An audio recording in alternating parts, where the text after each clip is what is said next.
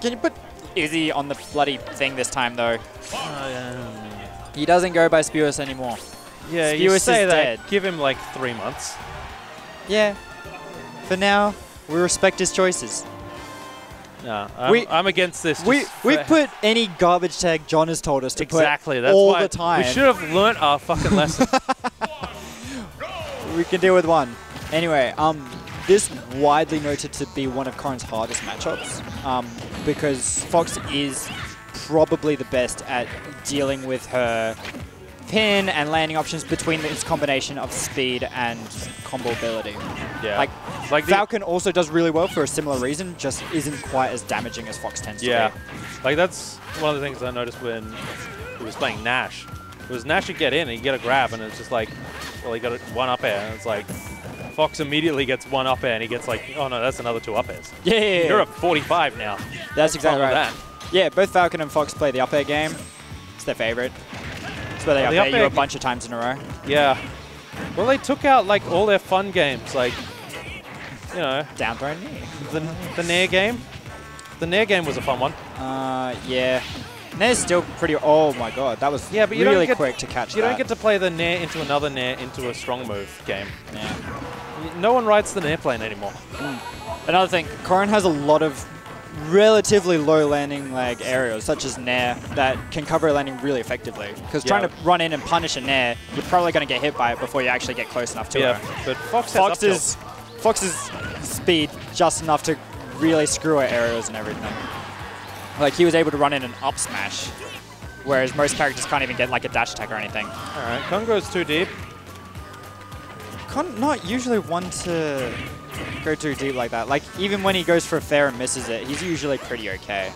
Yeah, I think he just accidentally fast fall or something. Yeah, it must have been. He doesn't have notches on his controller. Makes sense. How are you going to shield drop on one of those things? True.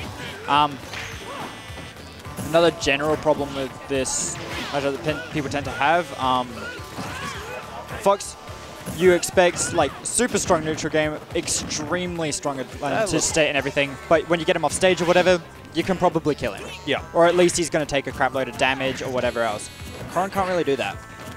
Why not? All the aerials pop them up. Every one of them except back air, which is hella slow and won't catch much. You know, like this is the thing that drives me mental, is you know Fox is just going to fucking side beat. You know, yeah, but what's she going to do to cover it? Back air. You go for, you jump off stage with back air and you cover just going onto stage and going for ledge. In the time you've committed to that, Fox can have changed his course. But he won't because he's a Fox main. I mean, you say that, but when was the last time you saw a Fox main up B from the side? Oh, well, he doesn't have to. Like he can. By the time Corrin can jump out there to back air, Fox has time to double jump side B and go way past and land on stage. No, you gotta be. I'm talking. You gotta be like hit them and immediately be running to back air them. Is that dead? No. Nah, not quite. That's basically the only option to cover up B, which is obviously pretty hard to time, and even then, techable. Well, like, I think the other thing he could go for is just any of his aerials and pray for the stage spike, but Con's teching those every day of the week. Yeah, Con takes much better aerials at that any time, so yeah, not exactly a reliable one. We're no longer in winners finals, by the way. This is losers semis. Alright. What do we got?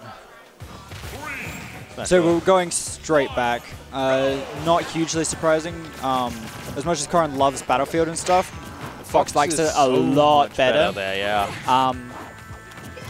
And despite the fact that Con really likes this stage a lot, this is arguably one of Fox's worst stages. Most of the pro stage is his worst.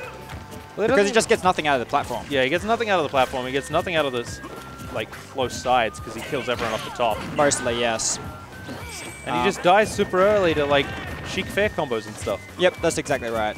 So, typically a bad stage for Fox. Con really likes it and will counterpick it himself for some reason, but, you know, whatever. Personal player preference or whatever. Pin out of shield looks busted, but I know it's not. But it looks so busted. How do you mean? Like, pin out of shield. Oh, yeah, it's pretty strong. Like, particularly because you jump to, like, get the pin happening. Nair out of shield is much better. Like, that's like frame. Yeah, but you can't punish that like second up tilt with it. That's true. That's just because up tilt's ridiculous.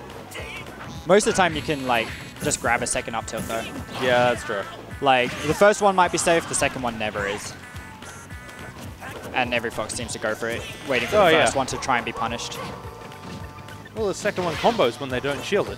Yeah, that's exactly right. All right, big read from Fox. Just Con, not.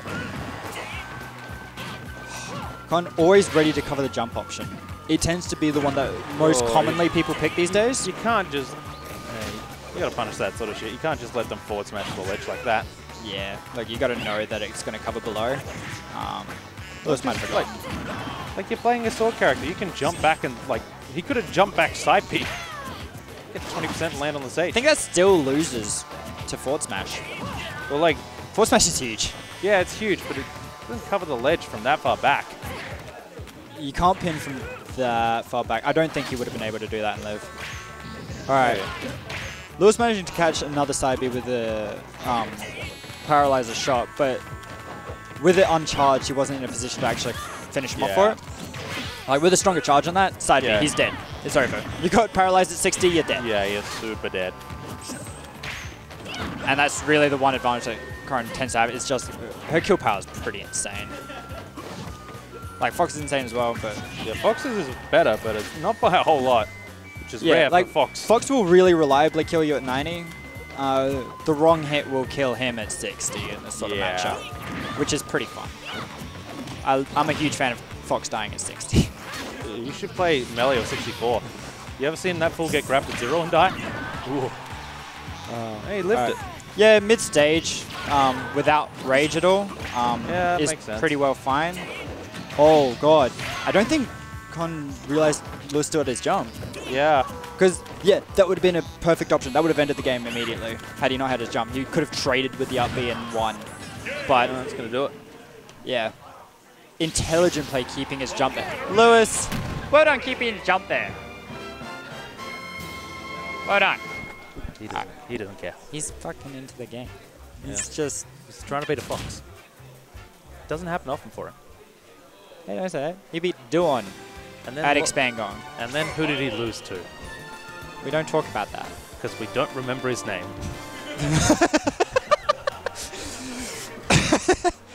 I do remember it. I know who it is. No. Not quite so oblivious. Anyway, we've got a game 3 situation in loser semis. Not something necessarily that you'd expect. As much as we talk about SA being kind of a stacked region, the top 3 are very dominant. Yeah, it's compared to us big lower. Gap between 3 and 4. Yeah, absolutely. Usually you know about. Yeah. And for so long that was just Ghost and Nikes and now then it was Con and John Bombo. Yeah. Then Rust, Rose, to hate us all. Oh my God! Laser camping on FD. Let's go melee. Yes, let's go melee. Brawl the classic. Shoot lasers until they get close, then side B through them. That's the Falcon. Go to the other stage. Well, Fox can do it as well. He gets 3 lasers out in a short hop and brawl. Oh, that's gorgeous. Stunning, in fact. I think this time doesn't catch the jump. That's interesting. Con's been doing so well to cover that option because it is a very strong one in general. And Lewis has gotten away with it again.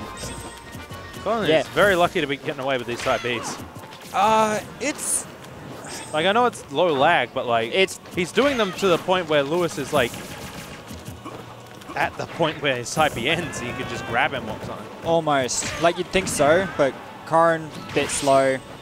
Fox is not laggy enough. Like Corrin's run speed's pretty trash.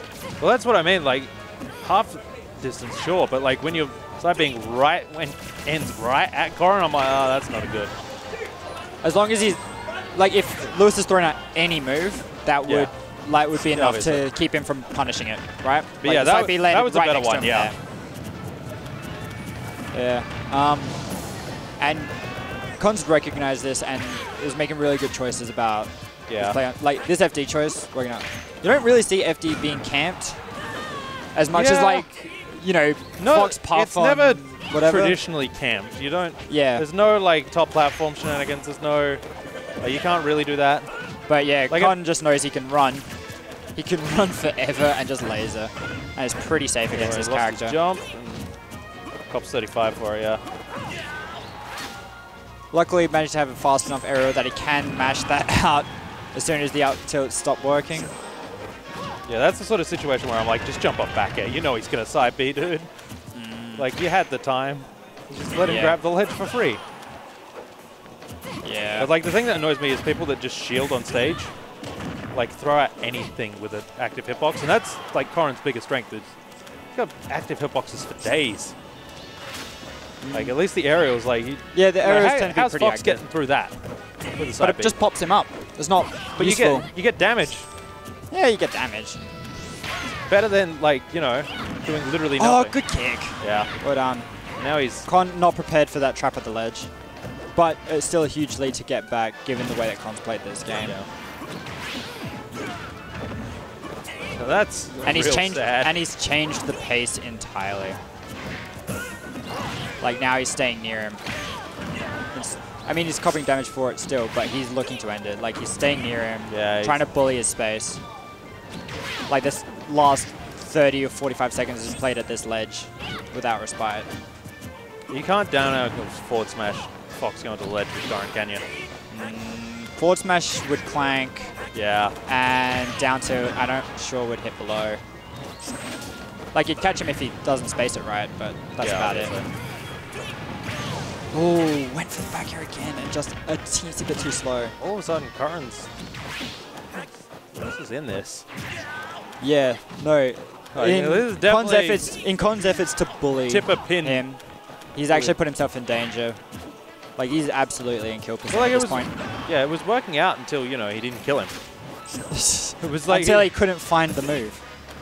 It's like, now he's at, what, 145? Most and Lewis playing incredibly safely. Knows exactly how much space he has when he is or isn't free to run. But Fox being the faster character, he owns basically all space. Like as far as his frame data goes and everything, like Lewis has to respect so much of what's going on. No, he just goes for it.